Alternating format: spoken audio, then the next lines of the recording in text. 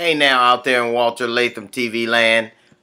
Listen, first off, before we get started on today's episode of Notes from the G.E.D section, I really want to thank you for really your support of this channel. I think Walter is working on putting a channel together with Walter Latham Presents that is, I think, diverse and I think cutting edge, and I think a lot of you are getting it, and we certainly appreciate it. Appreciate all the positive comments that you're making, and just the encouraging things you do, and that's kind of rare when you're doing anything that's kind of new and has a lot of kinks in it. So I want to really make sure that I give you a sincere, heartfelt thanks. I thank you, and I'm sure as Walter does, and as do other people who are involved in the channel. And I really personally want to thank you all for your support. The book is doing really well. I want you to shut the fuck up. How the Audacity of Dopes is ruining America is doing really well. It's going into a second printing.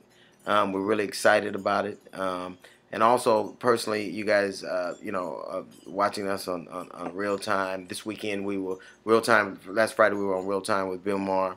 One of my favorite shows to do. Not just because you can cuss, but I think that because it's a kind of a format that has been around for a long time, people are more familiar with it, and they're more comfortable, and I think a lot more honest. So, and it's a format I really enjoy, and I enjoy that you all support it so much, and I certainly appreciate that also. And so this is another episode of Notes from the GED section. Today would be the first day of the Republican National Convention, which, if you don't know, has been postponed because of Tropical Storm Isaac. So some people would call this a tropical storm. I think it's Mother Earth crying because all the people that are seeking to kill her are gathered in one place. So I think it's Mother Nature crying. The Republican National Convention is very funny. I know that Condoleezza Rice and Herman Cain and are going to be very tired this weekend because they have to be in every single shot. So because they're going to be diversity for the GOP, they have to prove how diverse they are. They're going to probably change their clothes and make them look different, but I'm sure, and pose them in different positions like Mr. Potato Heads. But they're going to have to be in every shot because this party is what, 85% white.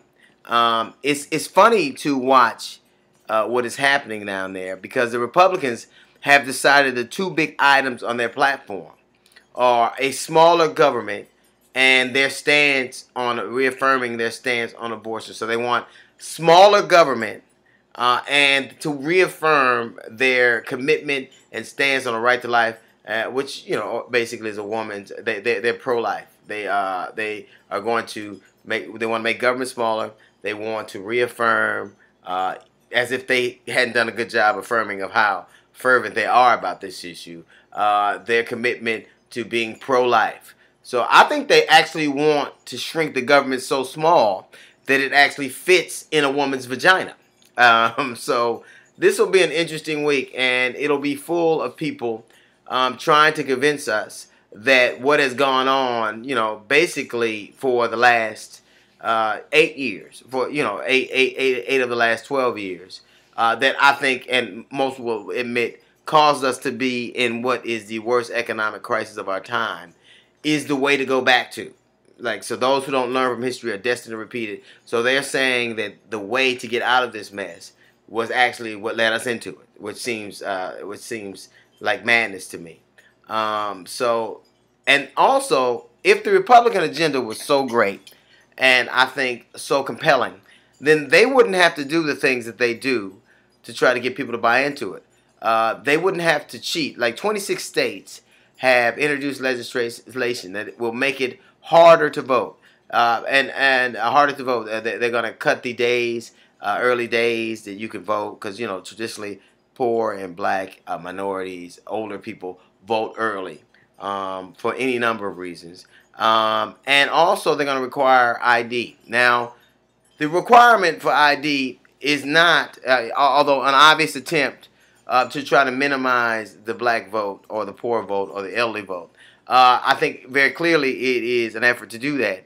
It also shouldn't be that big of a detriment. And I understand that getting an ID is hard, particularly challenging for people who are older or people who don't drive. You know, I come from California. Everybody has a driver's license. On the East Coast and a lot of these other cities, you know, people don't drive as much. They have public transportation or they're older. And I understand those. And I certainly don't want to appear like I'm insensitive to that. But what we're faced with is the idea that we would let a piece of paper stop us from voting, which is a direct insult to the people who look at the people who had to get us the right to vote. They had to be hosed. They had to be beaten. Many times they were killed. They were poll taxes. They were tests that they had to go through. It was hard for them to vote. They would look at us and be pissed off if we decided that because somebody made it a little more difficult for us to vote, that we wouldn't do it.